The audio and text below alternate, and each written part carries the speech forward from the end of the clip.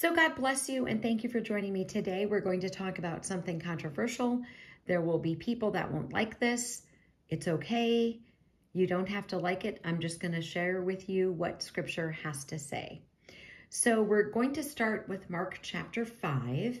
And you know the story. This is of the demoniac. And so it says when they got out of the boat, it says immediately a man, single, a man, out of the tombs with an unclean spirit met them. And it says that he lived among the tombs and no one could restrain him.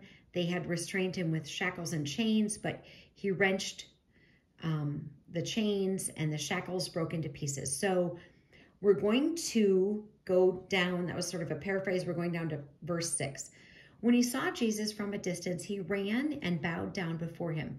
And he shouted at the top of his voice, "What have you to do with me, Jesus, Son of the Most High God? I adjure you by God, do not torment me." For he had said to him, "Come out of the man, you unclean spirit." Then Jesus asked him, "What is your name?" He replied, "My name is Legion, for we are many." He begged him earnestly not to send them out of the country. So why are we talking about that? It was a man who had many demons. There were many.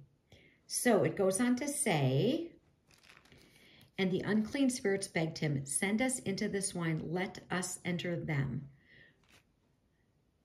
So he gave them permission, and the unclean spirits came out and entered the swine, and the herd, numbering about 2,000, rushed down the steep bank into the sea and were drowned in the sea.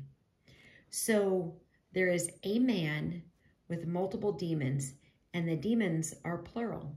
They call themselves something plural. Send us.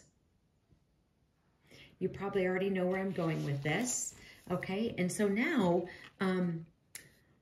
what we want to is go to Luke chapter 4, and this is in verse 31. He went down to Capernaum, a city in Galilee, and was teaching them on the Sabbath.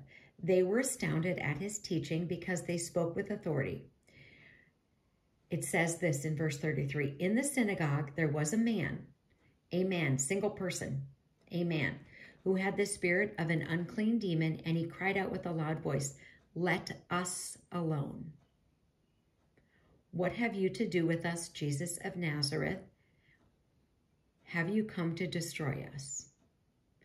I know who you are, the Holy One of God." But Jesus rebuked him, saying, "Be silent and come out of him." So here we see another example of a single person with multiple demons, who the demons refer to them as plural. So I'm asking this question: how can you as a single person refer to yourself as something plural? You would never say we for yourself. You would never say us. You would never say they, them. You wouldn't refer to yourself like that. You would refer to yourself as I, a single person. But yet, we have people now referring to themselves as something plural, which how can you be plural if you're a single person? These examples in Scripture, they had multiple demons in them, and the demons referred to themselves as plural. So I know that this is controversial. I know this isn't something anybody wants to hear. I'm just showing you that in Scripture, these single people had demons, and the demons referred to themselves as plural. So my email address for your comments, or please comment below, messagewps@gmail.com.